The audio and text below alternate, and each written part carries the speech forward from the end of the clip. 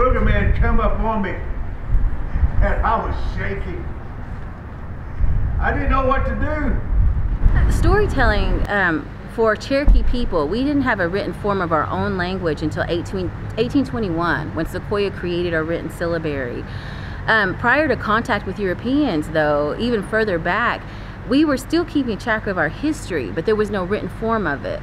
And so for us as Cherokee people, we kept track of our history through an oral tradition. Our history was oral. So our storytellers at one time were like our historians. Today it's mostly for entertainment purposes. You know, we come, we entertain them, and it's still for culture, but it's changed. However, for the storyteller, it is completely immersed in culture. It's who we are. Because as fast as I ran, that booger man was right behind me. I could hear him. I could hear him running fast.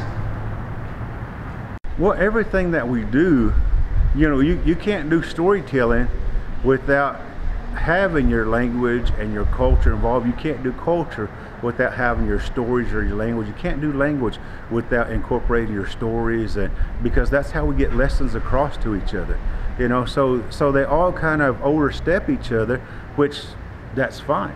You know, that's the way it's supposed to be. It happens every Wednesday. So for this summer 2018, we're going to be here every Wednesday in June and July. This was our first one. The only Wednesday we won't be here is the 4th of July. That's on a Wednesday this year. But we will be here other than that.